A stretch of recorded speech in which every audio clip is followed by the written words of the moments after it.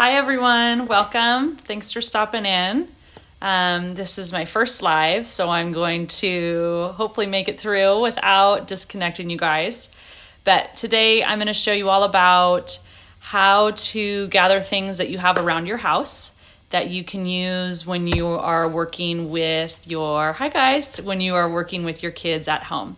So all these things are things that you already have. I know a lot of us are tempted or just to order things off Amazon or go to Target, and we're trying to really stay at home. So the whole premise of this is to walk around your house and find things that you already have that you can use with your kids. So the first step we're going to do, the first thing we're going to talk about is creating a workspace for your child. So the first thing I have a box. It was a leftover either Amazon box, maybe a LaCroix box. And then hi you guys. And then I found a brown paper bag and I cut it and I went ahead and just wrapped my box. You'll even notice that it's from Safeway. And that way my daughters have their own work spot, their own drawer for a desk that they make. We found just a cup. You can use an old can, an old ice cream jar to put their own supplies in it. Again, you're just finding things around your own house to give them a sense that they have their own workspace. And you can put any of the materials that we're using today can go right in here. It can go under their bed. They can pull it out when it's time to work again. But that way they have their own set of things. And it'll help them feel like they're at school, because at school they have their own desk. They have their own spot. There's the teacher has her own supplies or his own supplies. The kids have their own. And there's a piece of ownership that our kids are missing when, even though they're in our own house or their own home, they don't have their own supplies like at school. So set up a supply station. So that's the first one. Okay, so then as I go through all the other items, I do want to point out that when we think about our learners, we know as teachers and parents, you are probably learning this as you go, that there are 4 different types of learners. So which means that people learn in 4 basic different ways. Visual learners, which means they're watching demonstrations, they're watching you do something, and then they try it on their own. Auditory learners, which means they learn best by listening. So podcasts really work really well, or even just being able to listen to verbal directions and instructions. The third one is tactile learners. I'm going to scroll up just a little bit. These are people that do really well with hands-on activities or taking notes. And the fourth type is kinesthetic learners. And those are the learners that work best when they are moving. And so sometimes if you have a child, for example, that you notice can't sit still when they're working, they might be one of those kinesthetic learners. And I encourage you to let your child stand or let them rock in their chair, because sometimes they just need to move a little bit or to act out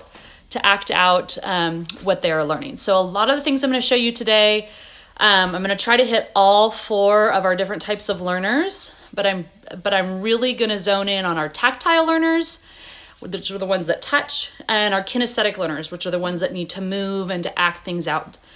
Because those 2, you kind of have to get a little more creative as adults. We usually have figured out what type of learner we are, and in the workplace or even in the world, we do all 4.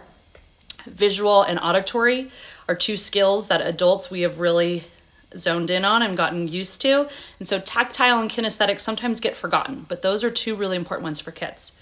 Okay, so we went over the box setup. The next one, which is probably something all that we have in our house, is a remote. So make sure you take the batteries out first. I recommend using this one. So all the things I'm going to show you today are math. That's the other thing I was going to share with you. I'm going to do a whole nother Let's Get Resourceful for reading and for writing on another day. Today's is all going to be about math. So when you're using your remote, take the batteries out. This is great for when you are having them practice math, when they're practicing their math facts. You say, what's 2 plus 3?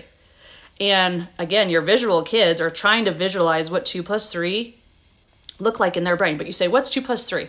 And they could say, okay, 2 plus 3. So they're looking at the numbers, they're touching the numbers, and then they're doing the math in their head. This is also a great one for word problems. So if you read the word problem to your child, or if they read it to themselves, anytime they read a number, have them stop, touch the number on the remote, push the button, because they are taking a moment to really think about, okay, this is the number, and I'm doing something, I'm kinesthetically moving my body as I think of this number, and it's gonna register in my brain. So that's the first one, is your remote. The second one is a toilet paper roll, which we all have a lot of. So when you have one of these that's empty, and I started one over here, is all you do is you take a pair of scissors and you're gonna cut rings. And I would cut maybe one roll into 4 rings, I would suggest. I'm gonna cut the other ones right now. So there's 4 rings, and you're gonna sit them on the table. And you can do this if your child is working on addition really easily, but definitely multiplication and division.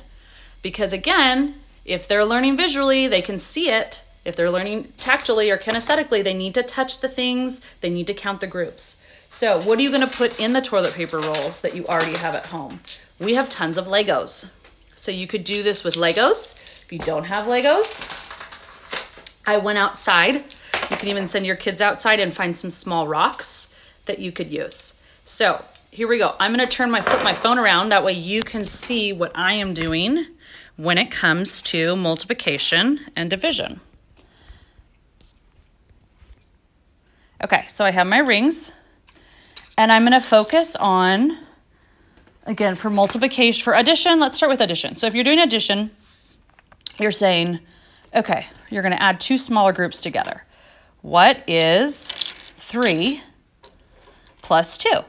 And you're gonna have your child actually drop in the 3 over here and the 2 over here.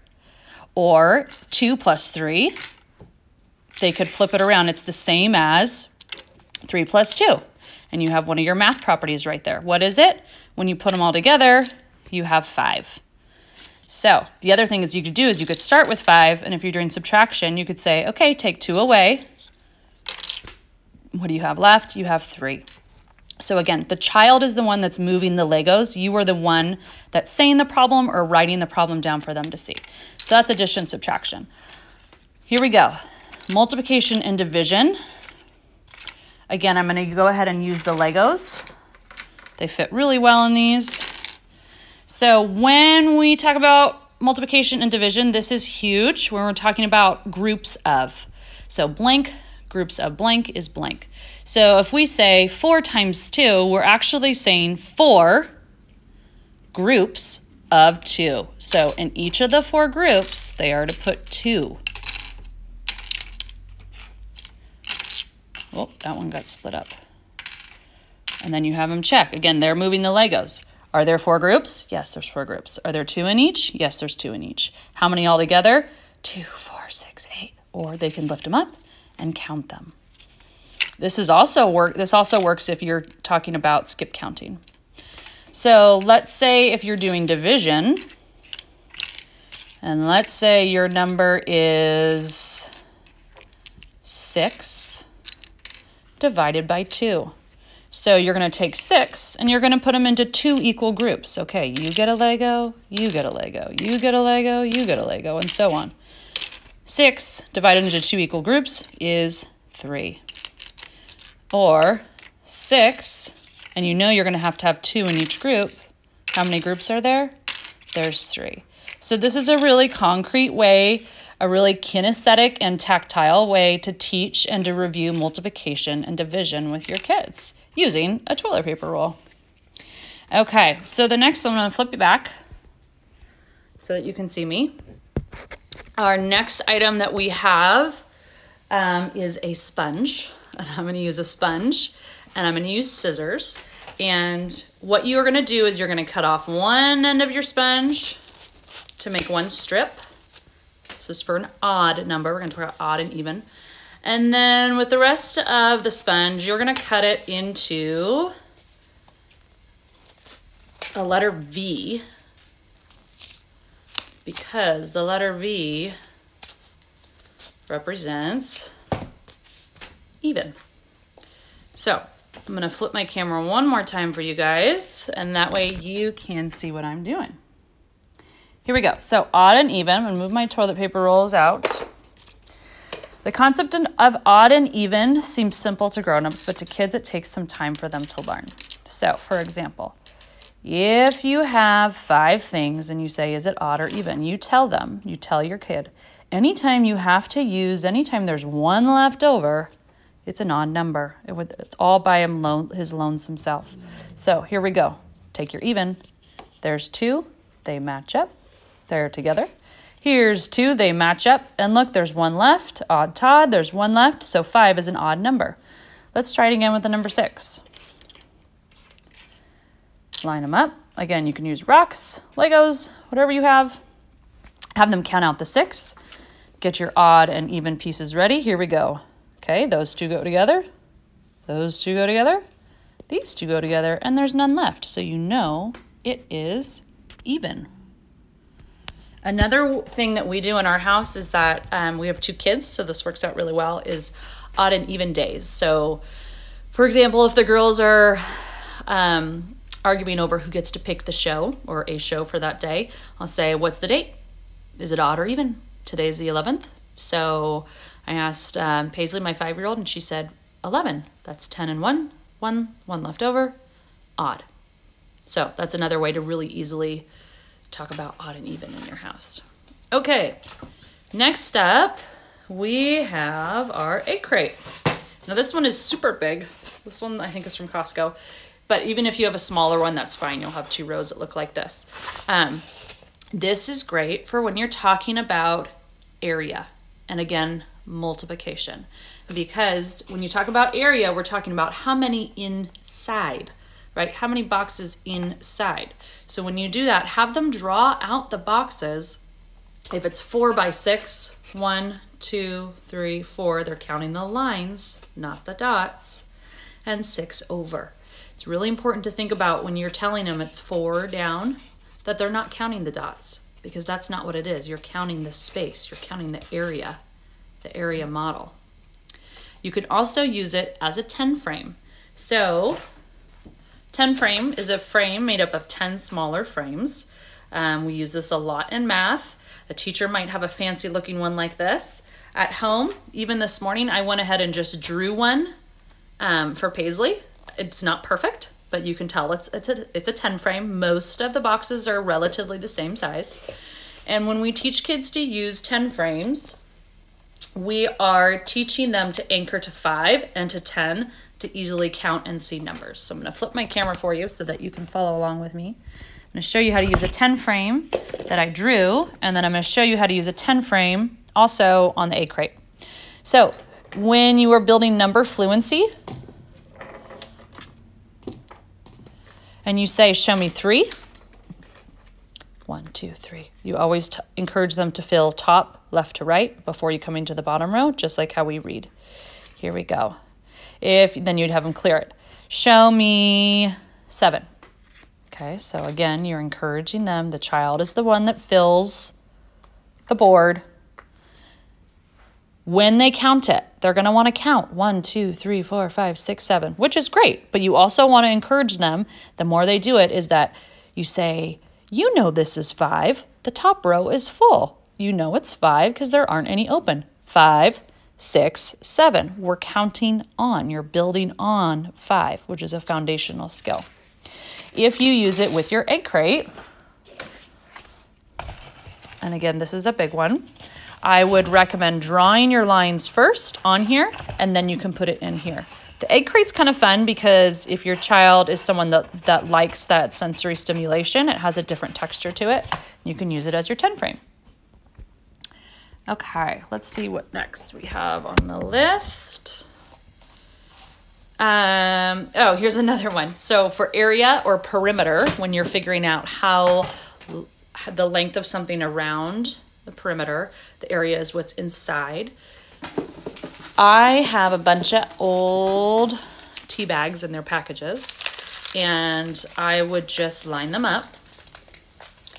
So I'll show you a quick area model that represents 6 because you are counting how many squares inside your model.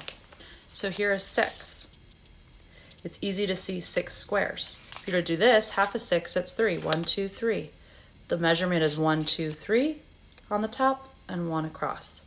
So when you're teaching area and perimeter, this is a really concrete way, for them to see what it means when you're counting things inside for the area model or counting around for the perimeter. So when you think of 1 square unit, this is your square, it's 1 by 1. 2 square units, it's 1 by 2. Okay. The next thing we have, which is a kind of funny one, is the next one is you can use a belt or you can use a garden hose if you want to use it outside. And you're going to lay it out flat. And the whole idea with this is that you are working on building a number line. A number line, as adults, we don't think about it too much unless you're using like a tape measure, but for kids, understanding the number line, it's foundational. You think about thermometers, you think about sequencing, putting things in order. It also leads the foundation for negative numbers, which is down the road. So you lay out your belt, you lay out your garden hose, and you can either write numbers on paper or if you have cards, give them a stack of cards and have them put the numbers in order. So you could say, okay, if this is where 10 is going, where is 3 gonna go? Is it gonna go right next to it? Do we need to leave some space in between for the other numbers? So you're really talking about math, and you can ask them. You can sit back in your chair and you could say, okay, if I were to give you 13, where would it go? And they should tell you. And then you could say, well, why? How do you know? Ask them questions. Make them talk to you about math. Make them talk to you about their thinking. If they're learning fractions, you can do it on a number line. Looking at the numbers between 0 and 1. 1/3 is a number between 0 and 1. 1/5 is a number between 0 and 1. 3/5 is a number between 0 and 1. Give them a deck of cards and have them put them in order to work on the number line. Again, it's a tactile, it's a kinesthetic, it's a visual, and it's an auditory one if you are having them explain their thinking to you. So that's your number line. Let's see what else. Oh, this is a fun one. Paisley came up with this one. She copied her teacher, her classroom teacher, Mrs. Couch, who usually does this. She got out 3 cups, 1s, 10s, and 100s to help count the number of days of Mama School we've had, or Mrs. Couch does it for her school, her classroom. And the whole idea is every time they get to 10, there's 10, this says, this is a 1, because she's already regrouped. When you get 10, then you bundle it with a rubber band into a group of 10. So we are talking about regrouping. We're talking about how ones move to the 10s place when it becomes one group of 10 or 10. I bet if you were to start explaining this to your kid, they would say, no, I know how to do it. I got it, I'm fine. We use straws and we use rubber bands for that one. This is also a great one. So this one was regrouping at 10, but you could also regroup for groups of 3. If you're talking about counting by 3s or working on multiplication, you have 3, 6, 9. You're having them bundle groups of 3 or having them bundle groups of 4, whatever it is that they're working on, whatever math fact they're working on. Okay, we have 3 more to do. 2 more. The first one has to do with rocks, again, or Legos, whatever you have. So I'm going to flip my screen for you so that you can follow along. All right, so if you have your rocks or your Legos or a combination, and you want to talk about patterns, well, you could do a pattern is always red, blue, red, blue, red. Or a pattern is always blue, red, rock, blue, red, rock. Those are called repeating patterns. There's a certain part that's always going to repeat and it's predictable. The other one is a growing pattern. So let's say in this pattern, it starts with 1, and then 2, and then 3.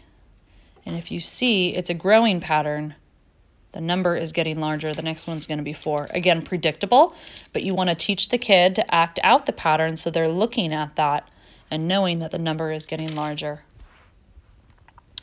And our very last thing we're going to share today is an activity where your child gets to use their favorite toy. So I just pulled out one of Reese's favorite toys. You can see it's well loved, kind of like the Velveteen Rabbit.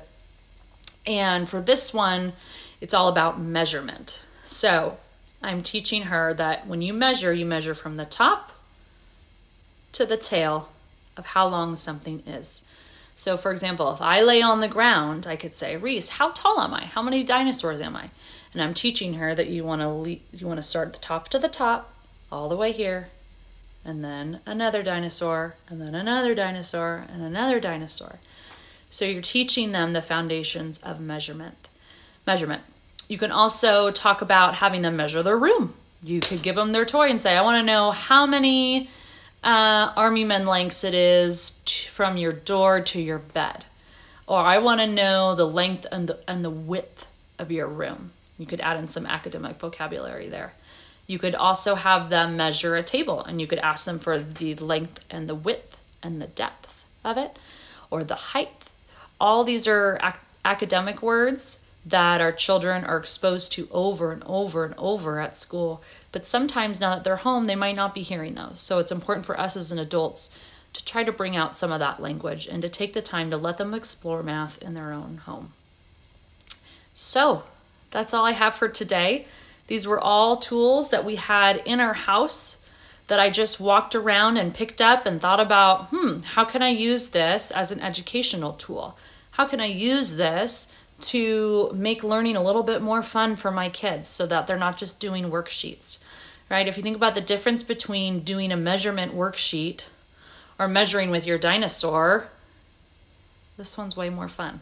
It's way more interactive, and I bet you they're going to remember it more when they get to measure with their dinosaur than measuring on a worksheet. So we're making math come alive, we're making learning come alive, and that's what your kids' teachers do. And that's what they would be doing if they were in the classroom. So we're trying our best. You're doing a great job. Make sure you check back for another video. I'll be jumping into reading and writing and getting resourceful for those as well in the next coming weeks. And I'll see you then. Bye.